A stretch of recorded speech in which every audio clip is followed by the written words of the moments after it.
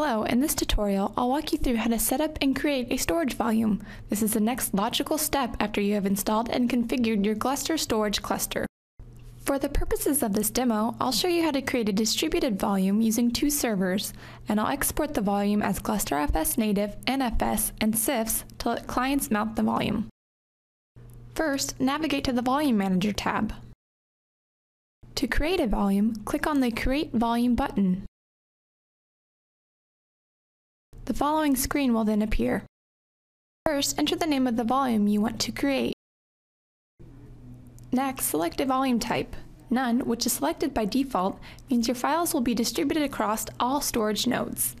Mirror means all of your files are replicated twice.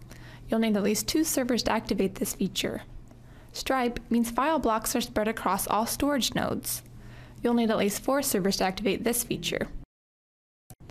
Then select which storage servers and disks you want included in the volume. Finally, select which export protocols the clients can use to connect to this volume. If you select the CIFS protocol, also specify a username and password that you can use from your Windows clients to connect to this volume.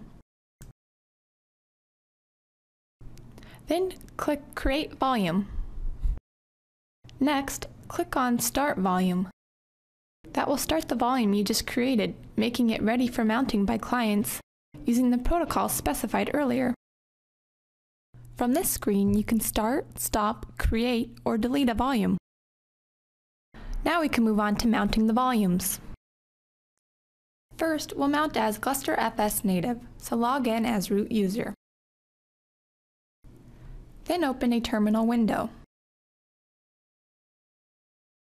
Insert the GlusterFS native client mount command you see here.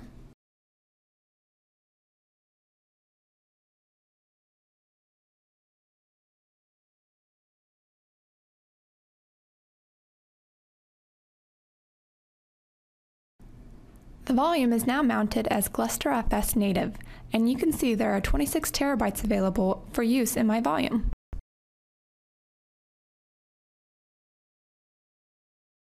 To mount as NFS, open a terminal window. As a root user, insert the NFS client mount command you see here.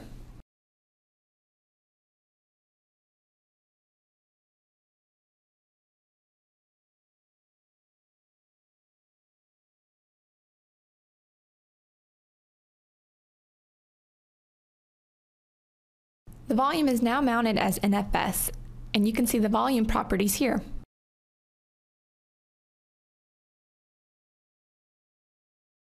Finally, to mount as CIFS from your Windows client machine, open Computer, then right-click on Network and select Map Network Drive. From this screen, click Browse and select the storage node IP address to connect to. Next, you'll be prompted to enter your username and password specified during volume creation. Then you'll see the exported volume. Click Finish to complete the process, and the volume is now mounted as CIFS.